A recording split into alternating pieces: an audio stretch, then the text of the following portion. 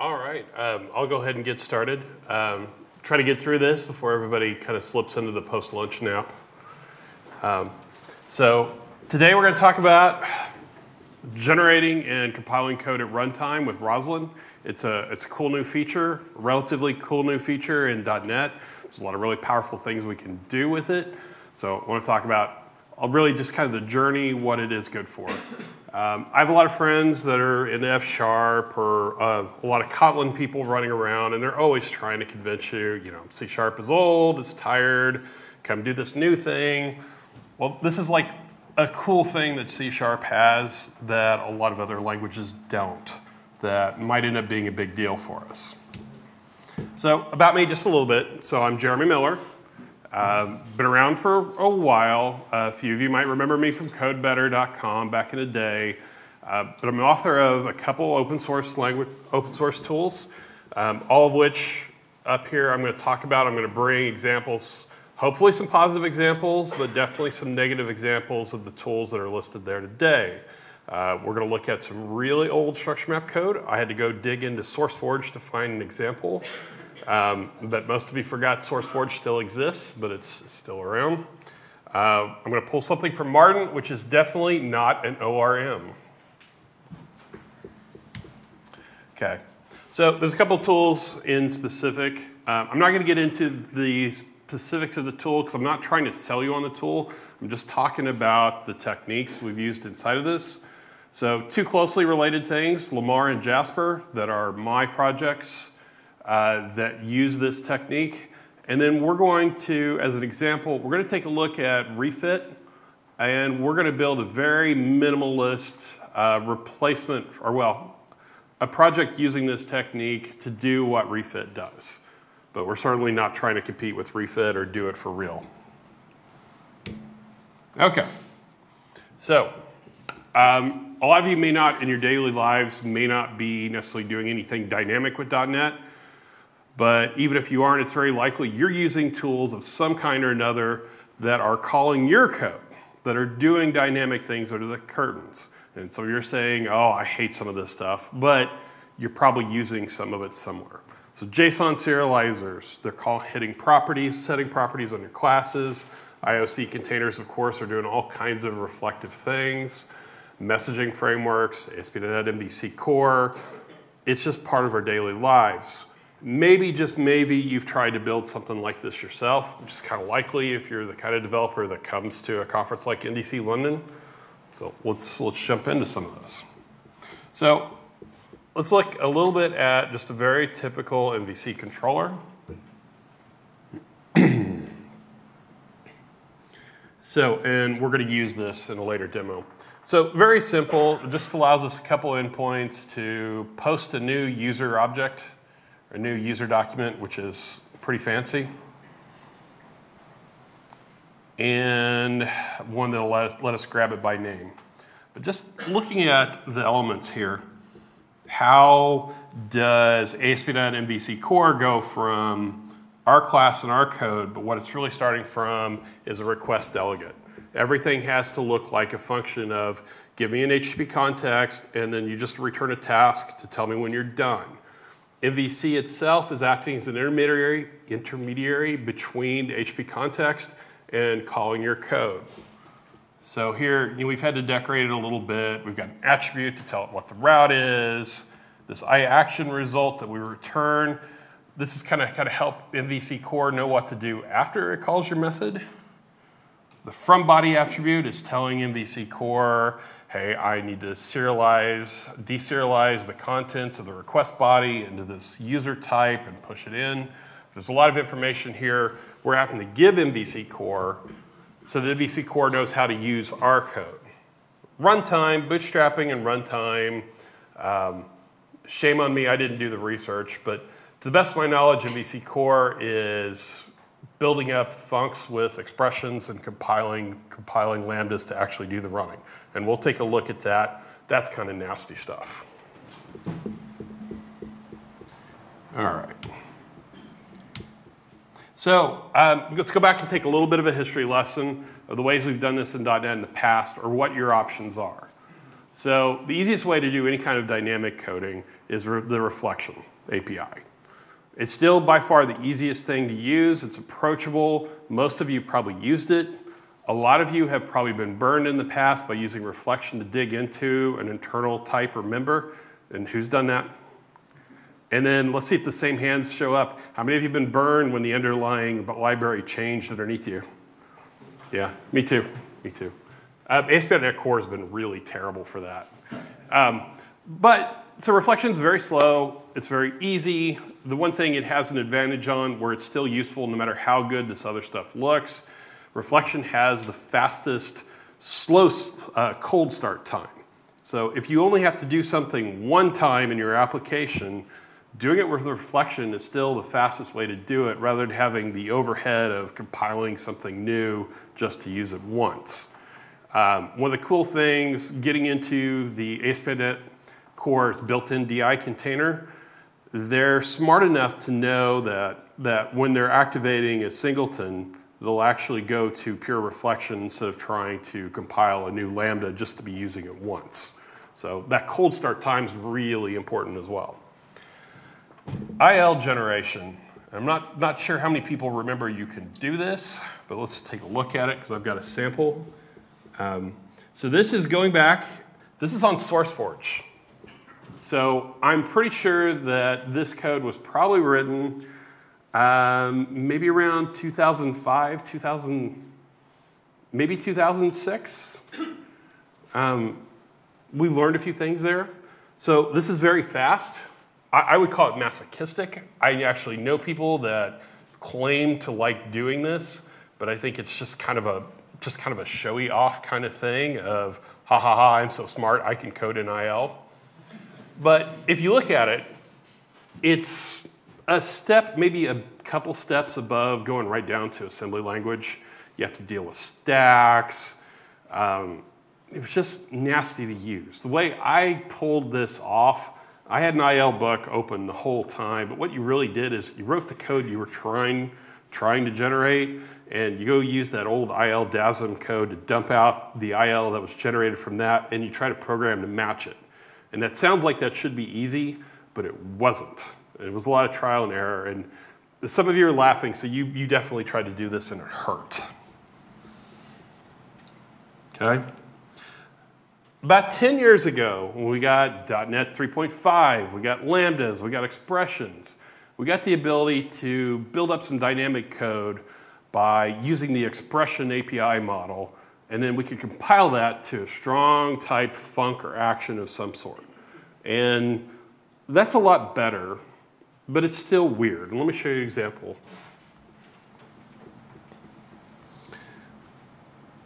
So this code back here, at any time, please, if any text on the screen isn't big enough, you guys in the back will just wave me up. So this isn't doing very much. This is from my Martin project that is trying to make Postgres act like a document database for .NET developers, which is most definitely not an ORM. All this code is doing is creating a func that knows how to go from a model object that has an ID, and maybe you're also storing a few properties in duplicated fields, and going from that to being able to call the stored procedure that's customized for that document type. And now that I just admitted that I have written a stored procedure in the last couple of years, please stay with me, please still respect me. But this code's kind of wonky. I mean, it is expressed in terms of code, the things that you already know how to do. There's parameters, there's method calls, there's this block thing that's just a group of them. But still, we've got a great community for Martin. There's a lot of other people developing on it and taking it all kinds of ways.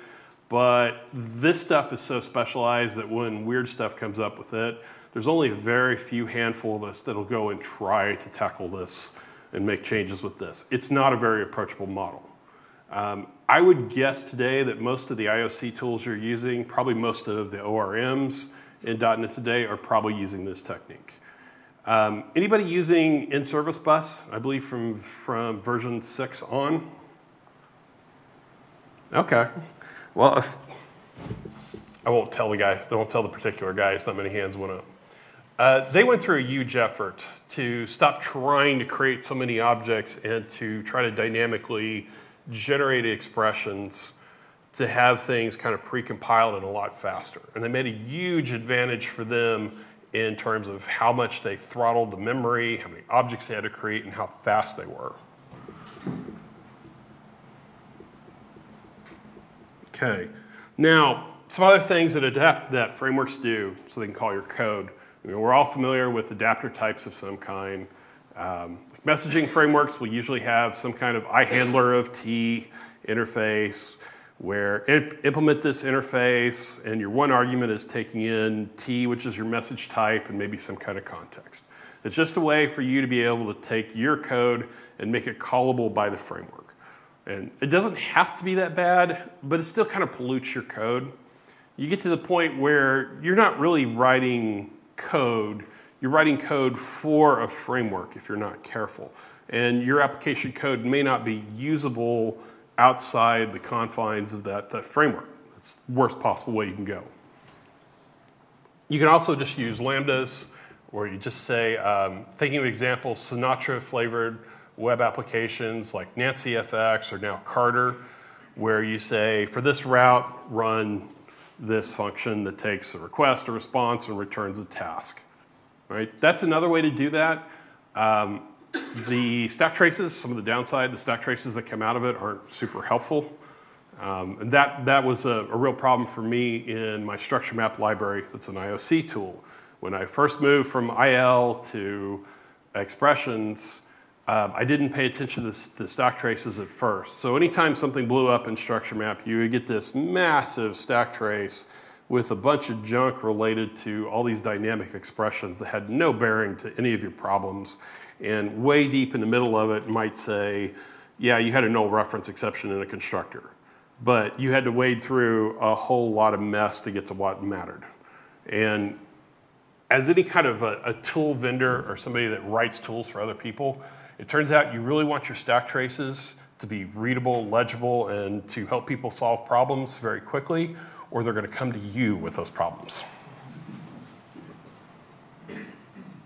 All right, so let's jump into Hello World. Roslyn's a cool thing. We can actually use the Roslyn compiler. We can actually use it in memory. We can stuff code at it, and we can build an assembly on the fly and load types out of it. So let's just do the very basic Hello World.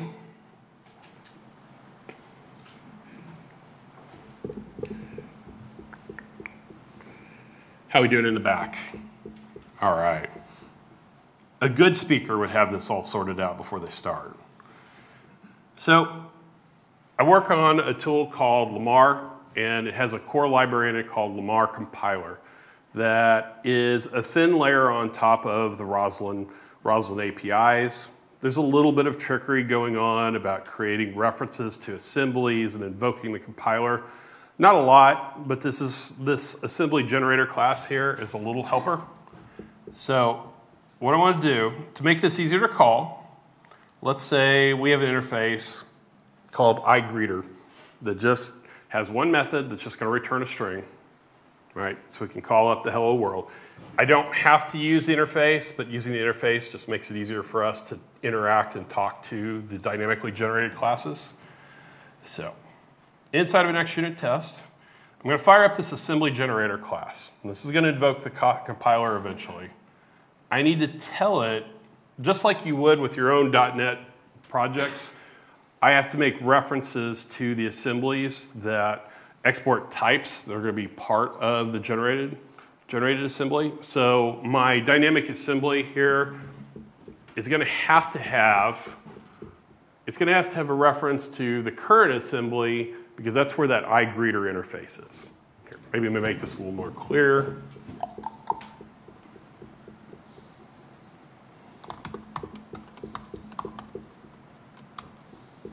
Okay. Now, behind the scenes, if you do this completely on your own without using Lamar compiler here, it's recursive. So Lamar compiler here is smart enough. When you say reference assembly, it's smart enough to add references to every assembly that this assembly refers to on and so on and so on, so that you can actually compile. So when we say reference assembly, this assembly is an XUnit library, so it's adding references to XUnit, and everything XUnit depends on all the way down. Okay? So the simplest possible thing I can do, hard coding everything. We're going to write this hello world class real quick, off on the fly. This method here is going to generate whatever assembly right off the bat for whatever code is written. At the bottom of it, now that we have an assembly object, if you've ever done any kind of custom type scanning, we can go look for all the exported public types out of it. This one should only have one, so we can go grab it, create this greeter, cast it to our iGreeter interface, and now we can finally use it. And let's give this a shot. It's just going to run an XUnit test, and it should spit out hello NDC London into the test results. Yes, no, maybe so. Let's go.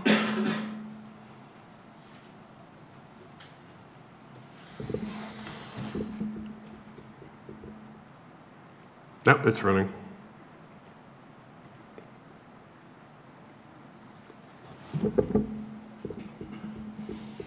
And there we go. There's hello world. And let me stop and say, if you're not familiar with the editor, this is JetBrains Writer. Just in case Hadi's in the room, thank you to JetBrains for my OSS license for Writer. I really appreciate it. Okay, any questions about that before I move on? Okay, let's go see more profound things then.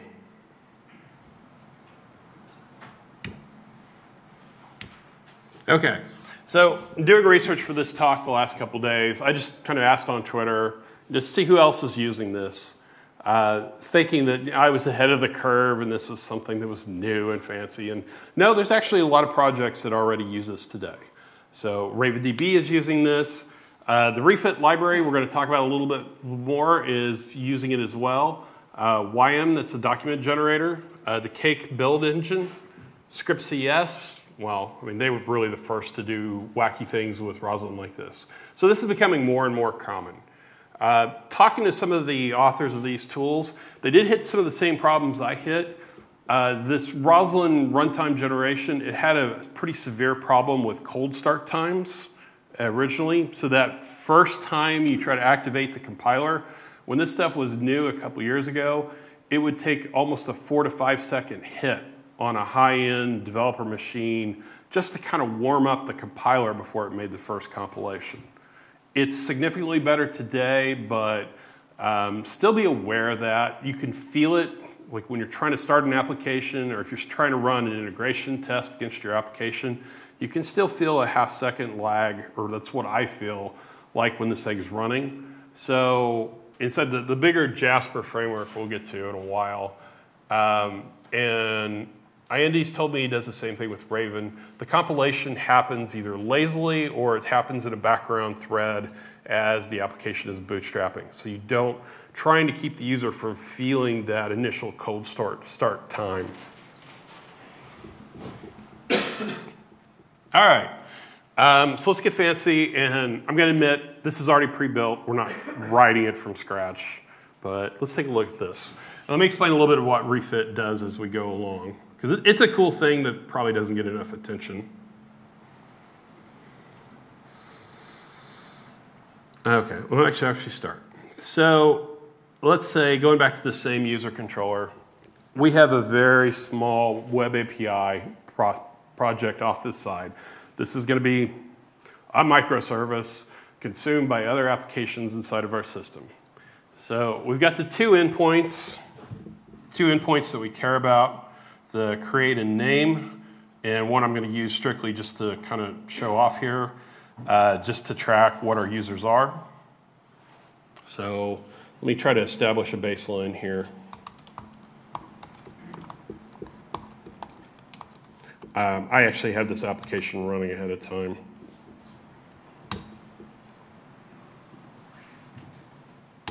Okay, let me see if I can get cocky and stop it and restart it.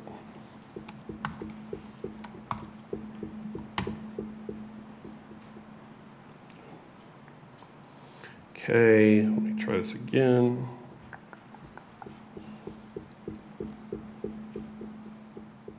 Okay. So right now when I start this application up, the only two users, well, just take my word for it. The only two users up here are Luke and Leia because we're using a Star Wars theme. Now, so what refit does. This is the API we want to call. So rather than picking up HTTP client factory or HTTP client and handcrafting the code to do all the JSON serialization, the necessary JSON headers, accept headers, content headers, whatnot.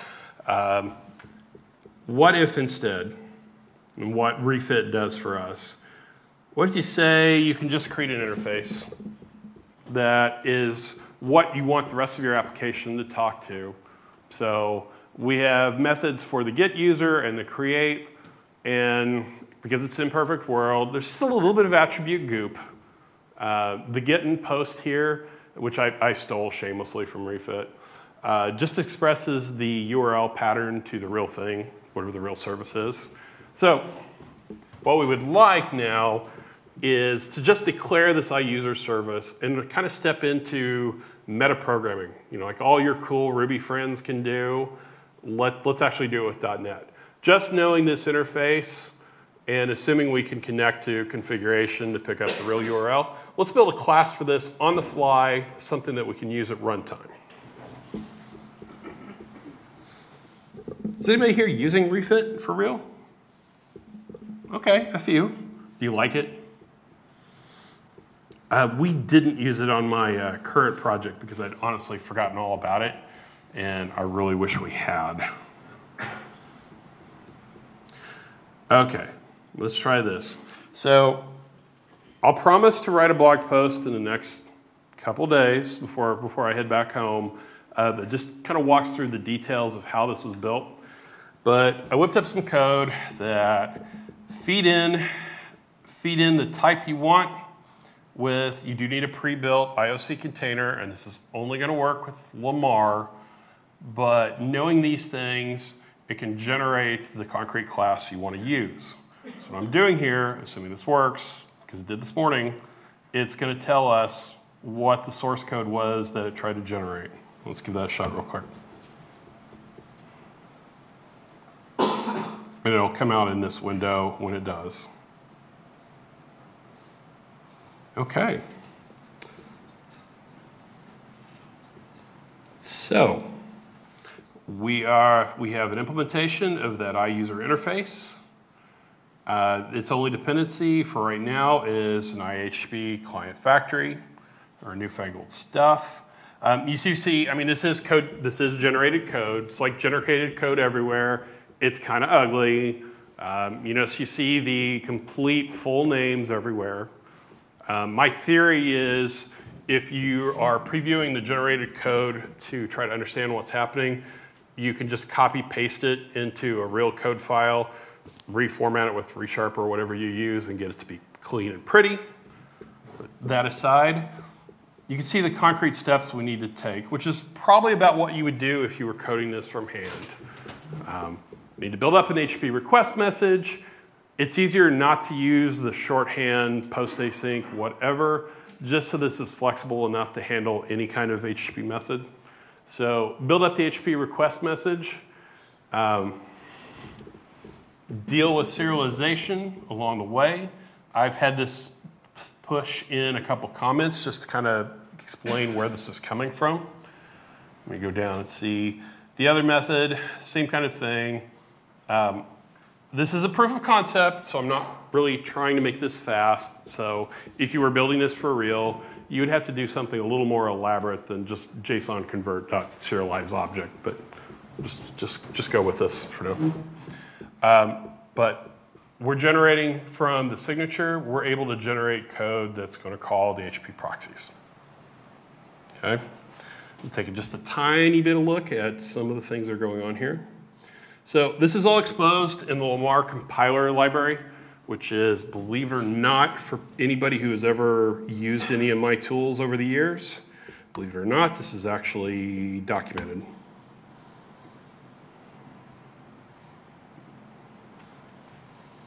I'm not going to go too far into the model and what it does, but let's look at a little bit of it.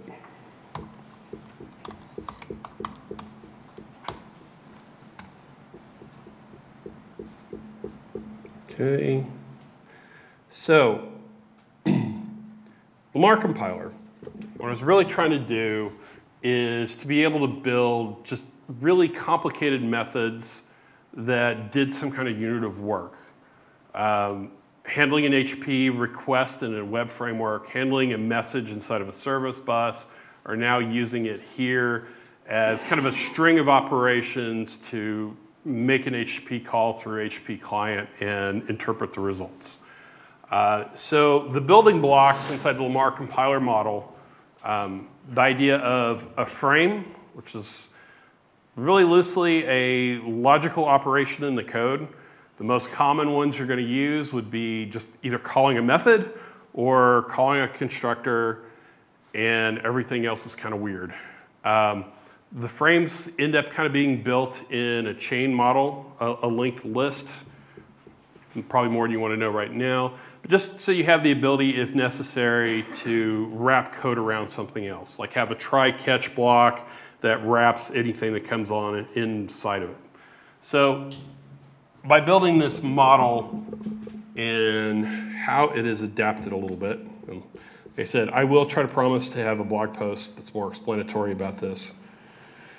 But generating the methods on the fly for this interface, it's code like this where we're interrogating the signature a little bit, and then we just add the right frames to the method. And compilation time, this thing is smart enough to know what little bits and dabs of code actually gets written in. Okay, I think that is enough on that model. But just for fun, let's actually run the whole thing.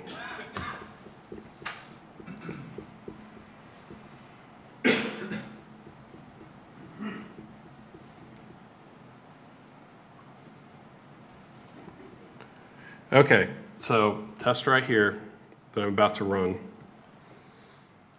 Set up a little bit of a container. So this is the Lamar container that is the spiritual successor to structure map, because I don't want to support structure map anymore and I wanted people to have a way off of it. So this is very specific. The only two things that really matter here, using the same at HTTP client, the same bootstrapping that you would use in an MVC core application today, just to add that to the service registrations, because Lamar supports the ASP.NET Core DI model out of the box.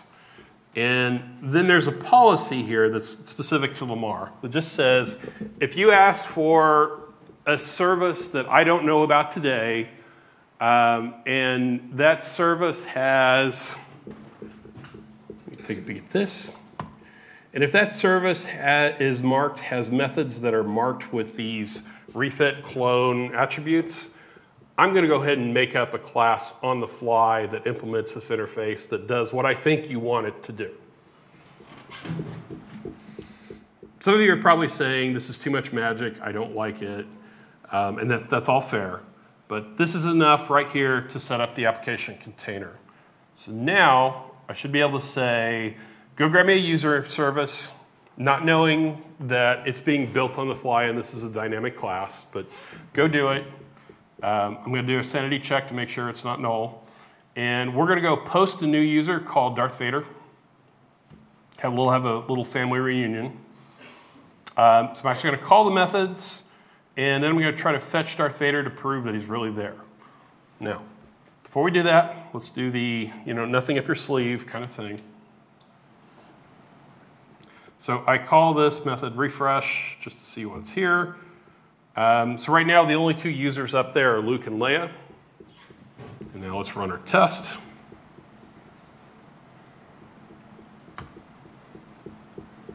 Run this whole thing. And while that's running, so my younger son is going to turn 5 in about a week or so. And I had a deal with his older brother years ago that he wasn't allowed to watch Star Wars the movie until he turned 5. So we made it this huge deal with my younger son of, you get to watch Star Wars when you turn 5. So That's what I get to do on the weekend when I'm home from NDC.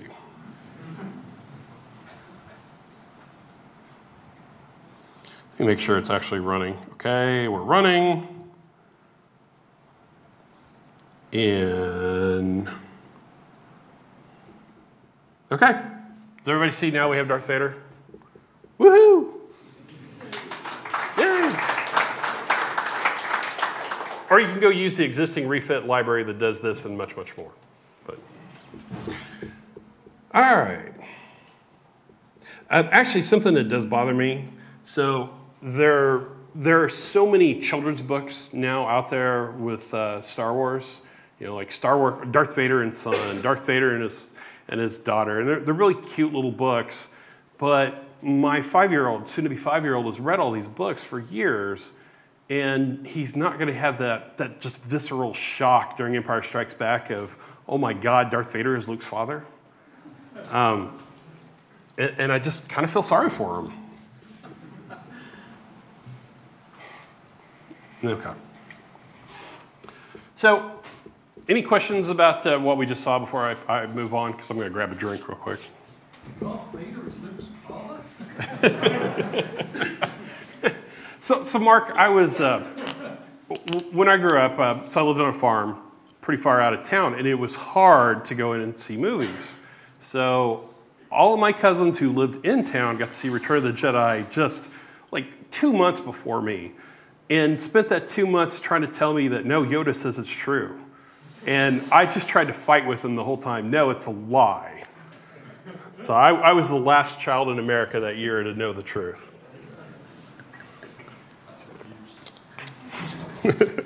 So right there, I think you all know exactly how old I am then. Okay. So now let's talk about frameworks. So the main usage for all this technique is really writing frameworks. Some of you are saying, well, I really want to piece together libraries. I should be delivering value for my client. I shouldn't be writing frameworks, but once in a while, it's going to be justified. So let's just pretend that they're not always terrible things and just go with it a little bit. What about a rule engine? Excuse me? What about a rule engine? Rules engine sounds like a great. I don't know. Every time I've done a rules engine, it's always been event, condition, action. So there's always I event, I condition, I action. Yeah, I suppose so. But that's definitely something I'd want to take off the shelf. So have you built a rules? No. The first thing that came up to mind. Okay. For me, because I don't do much frameworks. I mean, it's pretty common to build a real limited rules engine that's very specific to your problem domain, and I'm not looking down on anyone for that. But it's also a great way to waste a lot of your employer's time. Okay. So frameworks at their very best, when they're good for you, when they're helpful, they allow you to develop a lot faster by just taking care of repetitive work. Like when we're dealing with MVC core, you're not sitting there manually grabbing the HP context and invoking a JSON serializer to go read stuff all the time. I mean, you do once in a while for special things, but the happy path of JSON in, JSON out, it's just dealing with that for you so you don't have to worry about it, right? That's a good thing. Dealing with object lifecycles and disposal. Like most frameworks today, whether it's a messaging framework or an HP framework, something where you're issuing commands, it's taking care of things like activating the unit of work, disposing it when you're done. All those things that if you did not take care of them would lead to a massive memory leak in your application. But if you're staying within the well-lit paths, you can just let the framework handle that for you. So there's less stuff for you to worry about. A good framework and a good application framework should be able to handle a lot of cross-cutting concerns. Like, can you just throw some generic, I want a unit of work transactional boundary, just do it for me. Or I want to wrap security around this. Some kind of middleware that's helpful to take repetitive tasks away. And then as much as possible, and this is my opinion, and a lot of people don't agree with this, I want the framework to get out of my way completely. I don't want to see a lot of cruft in my code. I don't want to see a lot of marker interfaces, a lot of attributes. That's all garbage and junk. Other people will have the attitude of, I like that because it's explicit and I know a little bit more about what's going on. There's room in the world for both of us. I just wish there was more room for me. Frameworks at their very worst, they're going to force you to use a lot of adapter classes. So you're not doing something that validates. You're writing a behavior or a middleware that then calls the thing you want it to call. And eventually that kind of weight can wear you down. A lot of extra. This is a .NET problem, except the Java guys have caught up. Too many attributes in your code. Especially looking at some older Microsoft frameworks, and I'm thinking WCF or really anything that came out of Microsoft in the mid-2000s post-Longhorn phase, where it was just so many attributes to do so very little bit of code. The problem I incurred, and I'm going to show the negative example, way too many object allocations. By having all these adapter classes that then just call normal code, you're creating a lot more objects than you would if you were writing everything from scratch bespoke. That could be a problem under heavy loads. You're making the garbage collector work way harder, and you can actually see performance problems because of the GC kicking in to clean things up or just blasting through memory. And I, of course, know this because I caused this problem at my previous employer. Okay, poor performance, just same, it's closely related, all the bad. Too many objects, too many layers of indirection, build this object that just calls that calls that, and you see where that goes. And then the absolutely just epic stack traces. I'm going to talk a little bit more about this. I've heard this attributed to a lot of different people, but you've heard the joke that enterprise Java is a DSL to turn huge piles of XML into massive stack traces. Except I'm not innocent. Okay, for any Generation X people out there, my college roommate was huge into cake. And it took me 20 years to like them again. So with this code generation stuff, the theory here is we can have all the good stuff we want. We can keep our code really clean, but we can still be fast even if we're using this really flexible middleware generation if we could just generate the kind of goop adapter code instead of creating a ton of classes. Or introducing a little bit of conventions where we can look at your code and we know how it's wanted to be called. When we looked at the iUser service, let's go back and take another peek at that.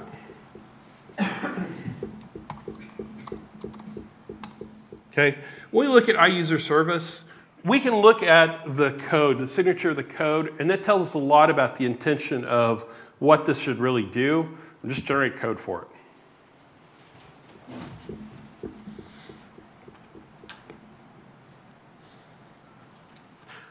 So this was a lot funnier in my head when I was telling people about this a month ago, but I still love that song, so. Okay, so years and years ago, I blew an extraordinary amount of energy, time, and emotional attachment to a project called Fubu MVC that was an alternative web framework in about the 08, 09, 2010 timeframe. The absolute highlight of NDC London for me so far, one of the volunteers came up to me and said they used it and they actually liked it and he would still talk to me. But it's mostly forgotten for good reason. So when we did FubuMVC, our big thing was trying to make this thing as flexible as possible.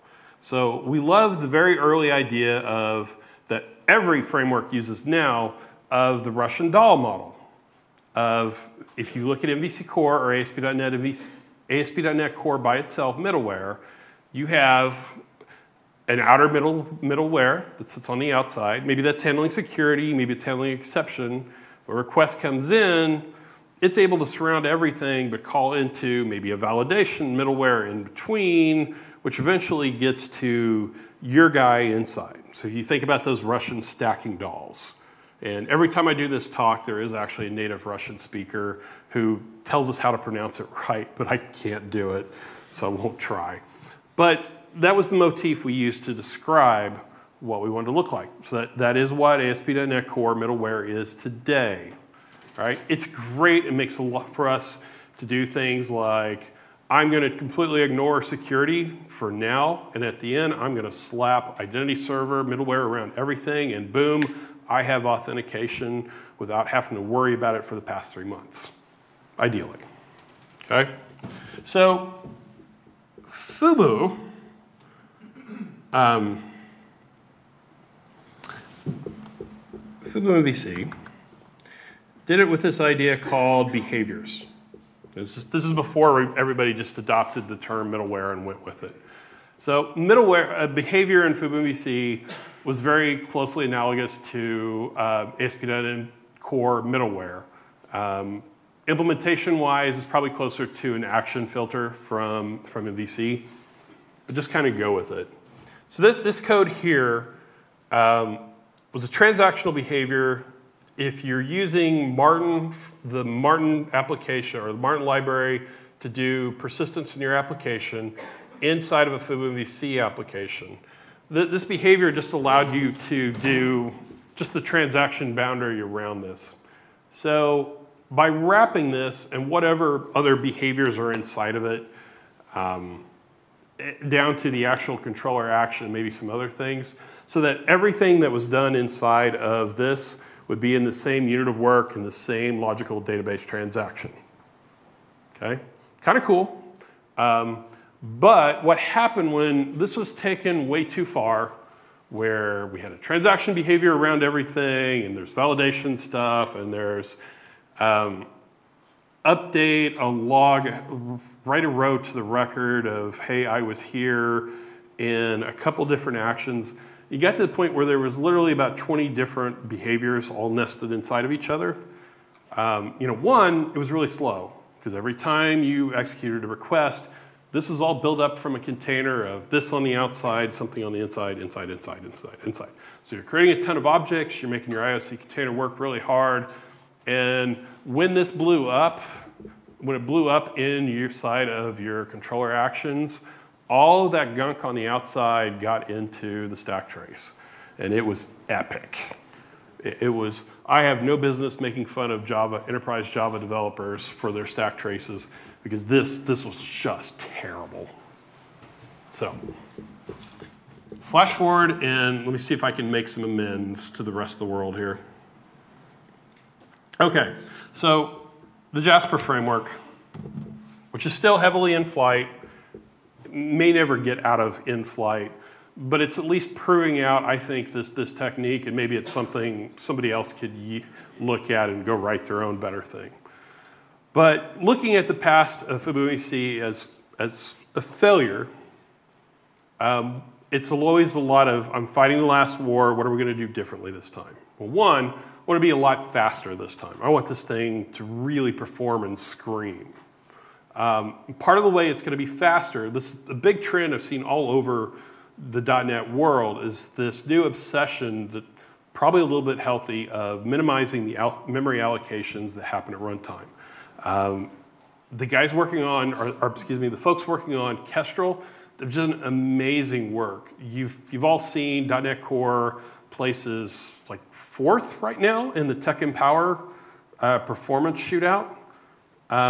And then knowing that the 3 things above it are just barely faster, and they're all experimental things. ASP.NET Core is the fastest HTTP handling thing on the planet that's actually meant to be productive and used in production apps. Did y'all know that? So it's been cool, but they've done it by relentlessly reducing memory allocations. So I'm going to try to copy that, kind of go on the same theme. I still like the idea of trying to keep the code that users write just as clean as possible. No marker interfaces, minimal attributes, no goop. That does mean that you're using some naming conventions, which some people hate. So let's come down the next side. That let's have some way that's really easy for users to see what is Jasper trying to do with my code? What is it surrounding around it? So they have a way to kind of unravel what the behavior is. And my theory is by using generated C# to apply all your middleware and your transactional boundaries and all that good stuff, just show the user this is the generated code with the hope that anybody using this tool already understands C# so they can just look at the generated code. Let's pop in. Okay. Let me switch to Jasper itself now, finally. So when an HTTP request is handled in Jasper, every unique route compiled up front, there's going to be a route handler object for each individual route. And there's really only one method we care about here. Very close to a request delegate. This segments thing is passed in just so it doesn't have to duplicate the work that the router already did to split the URL string. Take in the ASP.NET Core HTTP context, return a task, and do whatever you do. So very similar to the user controller, we talked about it first. I'm going to build an equivalent in Jasper. So say we have a command that is create user. When this is posted up to our web service, I want you to go make a new user object and persist it somewhere. Okay, and because I like Martin and we already support Martin for this, I'm going to assume that my backing persistent store is Martin, which behind the scenes eventually is just Postgres. This is the Jasper endpoint to handle the two HTTP endpoints here. One, to go get a user by its ID. There's a little bit of a naming convention. This is enough to get out the path /user/ and ID as a route argument. We'll just notice a few things here. All the methods are static. They don't have to be. They can be instance methods. They can be async. They can not be async. But in this case, I'm eschewing any kind of constructor injection. Just like MVC Core, and I did get the idea from them, we're just going to let you inject services directly as arguments here. Makes your code a little bit simpler. Your code just becomes functions on classes and methods, right? Up here, same thing, we're taking that command. Jasper's just going to assume the first argument here that's not a route argument. We just assume that's the message body, so you don't have to do the from body attribute. Take in the things you need. That's the Martin iDocument session and the iLogger you probably use today. I said try to minimize the usage of attributes, but it's an imperfect world. So easiest possible way to say, I want the Martin transactional middleware applied to just that one single method is just mark it with an attribute. Okay. So this is actually completely functional, which I'm not going to try to disprove by actually running it. But let's look at the generated code for this.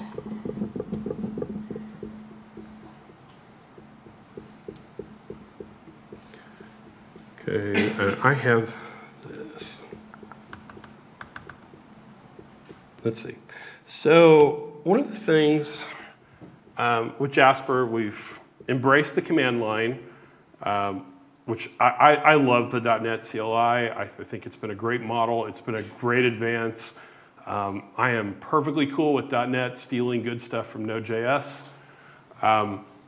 But one of the things Jasper does is it adds a couple new commands to its command line support strictly for diagnostics.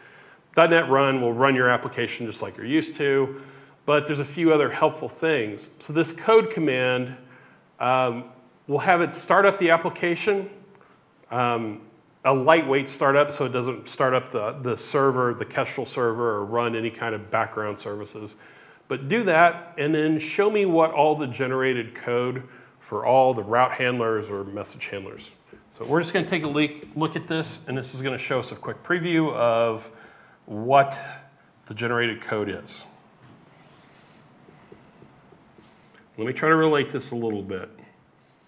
So this is the generated code to get the user by its ID.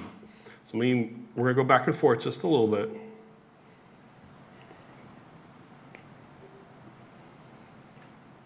So this method right here, get user underscore ID. So writing the intermediate code to go from I have an HTTP context and I want you to do the rest of it and eventually call this method on the inside.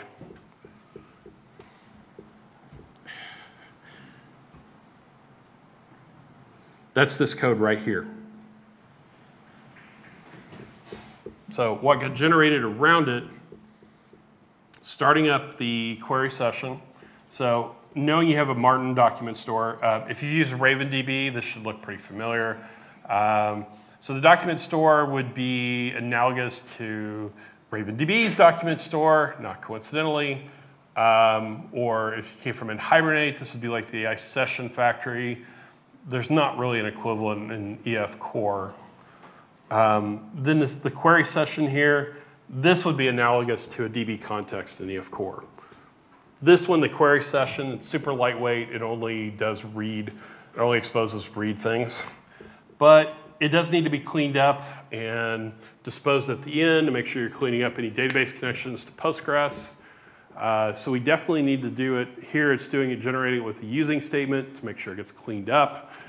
Inside of that, it's generating a little bit of code. It is generating code to be able to grab the route argument from the route. And this is just a string, so it doesn't have to do anything, but grab the segments array. The ID we know is on slot number 1 of that array. And then we execute our endpoint. And because this is a static, we didn't have to create any new objects, but we could have, and we pass in the service. And then down here, this is Jasper stuff. This is just writing the JSON back out to the response. Looking at a little more interesting model. So the write, here, let's get a little bit cocky about this.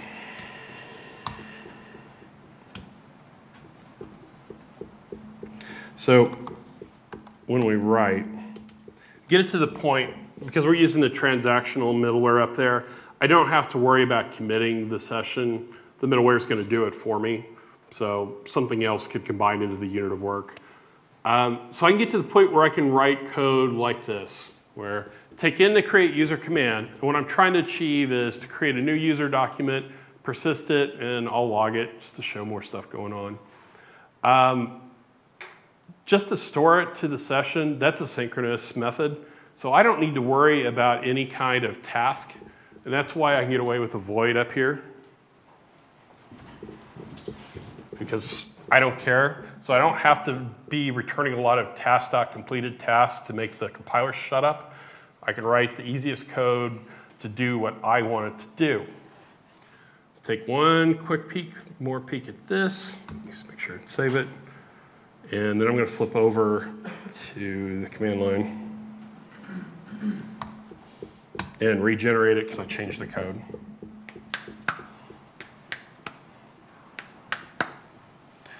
Okay. This one's just a tiny bit fancier. So when it generates this class, from the container, the Lamar container is still hanging around in there, but from the configuration of the Lamar container, I know that iDocument store is a singleton. I know that the iLogger of whatever is a singleton. And that's important here. So this route handler, this is only created, it actually instantiated once in the entire application and stuffed in the right place in the routing tree. So by knowing that these are singletons, I can just inject these in one time, and these are completely inline for every other subsequent HTTP call. If you're using really just about any other .NET tool like this, it's making an IOC resolution of your controller every single time. And most of the good IOC containers are good about inlining singletons and their generated funcs, but they may not be. But what could easily be happening to you is There's a bunch of dictionary lookups inside the IOC container to find the right strategy of how to build it and execute it. And there's just a lot of stuff going on that happens every time at runtime. What we're trying to do with Jasper is we're trying to eliminate that as much as possible by knowing about the IOC configuration up front, knowing about what all the right life cycles are, some rules about code generation.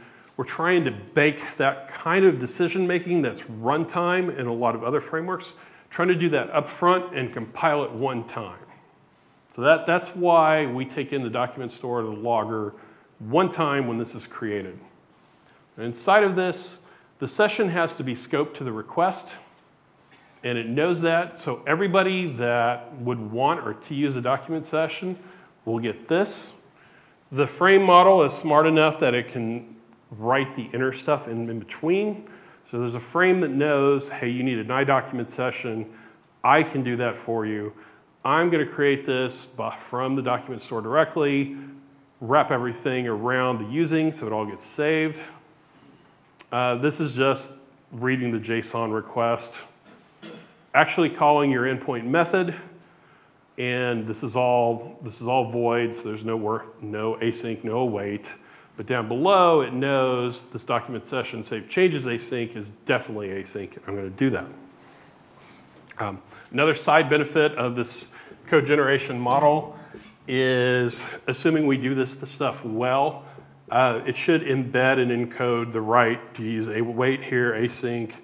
Do you actually try to, if the last call returns a task and it's the only thing that's async, we just return the task so you don't have to use the inefficient async keyword, but let the framework smarts and the code generation smarts handle more of that low-level handling. So you can strictly worry a little bit more about what your application's really doing, which is not a whole lot. And then years ago, Mark Rendell over there in the middle trying to stay awake, watched a talk of his, and he talked about how he tried to be pretty strict with HTTP status codes. Okay? So I did listen to one of your talks. And after an hour of listening to Mark talk with that Liverpool accent, I went home and I listened to the Beatles for the next day straight. You are from Liverpool, aren't you? Okay, you sound like Paul McCartney to me.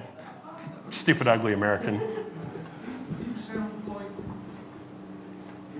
somebody. Okay, so you all know that. They have done. There's some linguistic studies that. I have a Midwestern American accent, so I'm neutral. Everybody else has an accent, but people in the Northeast of the U.S. they have been able to prove that that's what English people sounded like in the 1700s, 1600s, whenever, and y'all drifted off a different way, and they stayed behind. Yes, and we got invaded by French aristocrats, and so we changed the way we talked and spelled things. And but the Americans had already gone by that point, and most of the Americans went from Plymouth, so they were all kind of West Country people. Okay. So you're basically a bunch of yokels.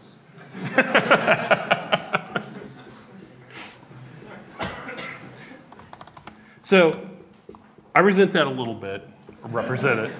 So the one English ancestor I know about, my grandmother's grandfather always bragged that he had a fortune back in England if he could just get back to get it. So I may or may not, probably not, am from some kind of English aristocracy.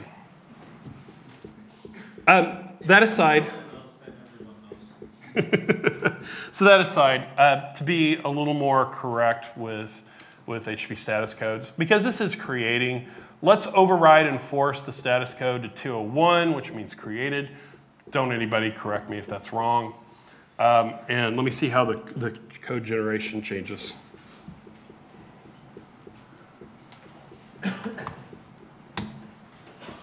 Real simple. MVC Core does the same thing. I know I've seen this in Nancy in the past. If you're returning an integer, we assume that means to be the status code. So if we look now, there's just a little bit of code to take the result of that endpoint method and then just immediately write it to the status code. Okay, any questions about that? And I swear I'm about to wrap up. Okay, so conclusions here. What I think and hope is being able to do this kind of dynamic runtime generation with C# code, or it does support VB if people still do that, that this is much more approachable to many more people, that you could do more elaborate things, or just the barrier of entry to getting into this is much lower because we all know C#. So I'm going to claim it's not that scary. If you look at the code generation code and it looks kind of messy, some of that is just having to order who's dependent upon what. The string interpolation, having that in C#, was that 7 or did that come in 6?